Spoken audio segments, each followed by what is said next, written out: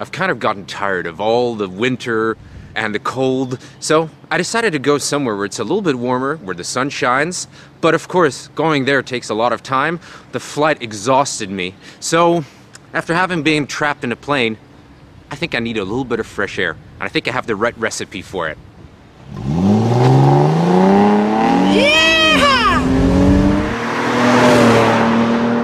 Finally, I got my hands on the steering wheel of the new SLK. And since Sindelfing, I've been really wanting to drive this car to find out, is it really as good as it looks? Until now, yeah, I definitely think it is. And listen to the sound of the engine here.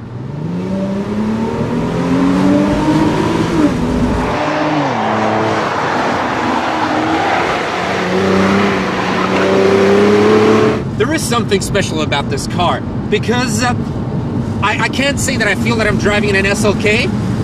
I think the new SLK is less SLK but more baby SL, and that's what it feels like.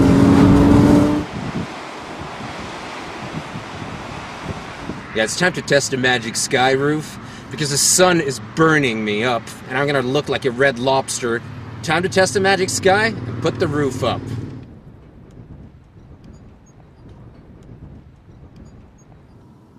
Let's just let some sun in. Here we go.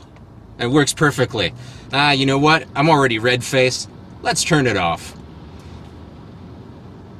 Of course, the essence is roof off. Now, I would love to try driving it in a couple of different climatic zones. So what I'm going to do now is take it away from the coastal zone up to the mountains and experience how the temperature changes and how adequate, if at all, this car is with the top down and colder weather. I'm driving up to the peak of Mount Tata, which is at around 4,000 meters. And of course the temperature drops down to 12 degrees, yet I'm still in short sleeves, and I'm not cold, thanks to the air scarf and other protective systems. And of course the heating is very good. So, SLK, year-round car.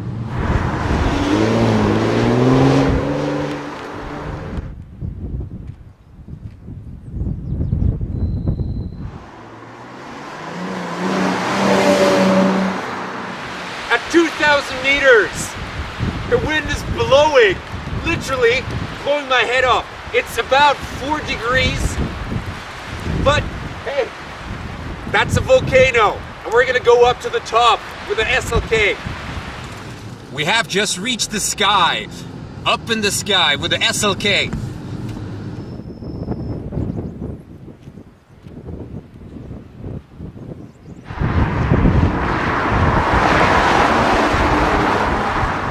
Driving through this Martian or lunar landscape, it feels like this silver SLK is like a spaceship flying right through this incredible landscape here.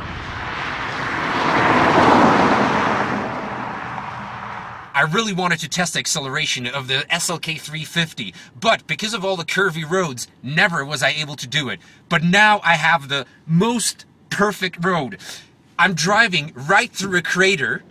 I'm at 2,000 meters, as long straight, and it started snowing. So let's see what this thing can do.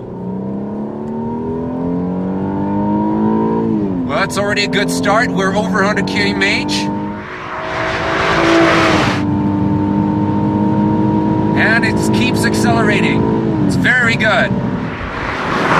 The story ends where it started.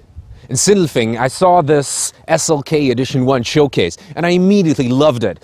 And, of course, I really badly wanted to drive it. Now that has happened, and I couldn't be more satisfied because I had a great time, especially on the windy roads of Tenerife, driving through a crater. Great stuff. So, what's up next? Well, when the SLK in an AMG trims comes out, that's gonna be a treat. Until then, I have to work a little bit harder at getting my yayas with slightly smaller treats. Well, it will work out.